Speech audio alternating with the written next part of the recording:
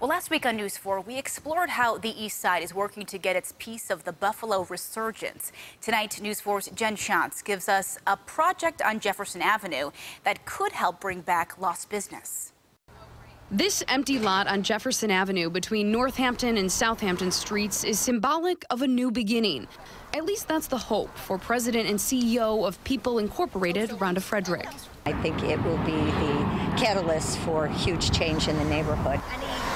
A neighborhood that's seen businesses close and people leave over the years.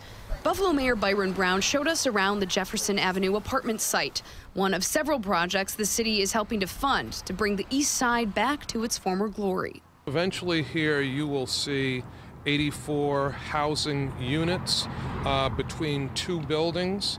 Making the housing affordable was a priority, according to Frederick. So based on your income is how your rent is determined. And there will be apartments at every income level. There will be also retail spaces that will help to bring retail businesses back to Jefferson Avenue. The $24 million project is getting money from the city and the state, along with both federal and state tax credits.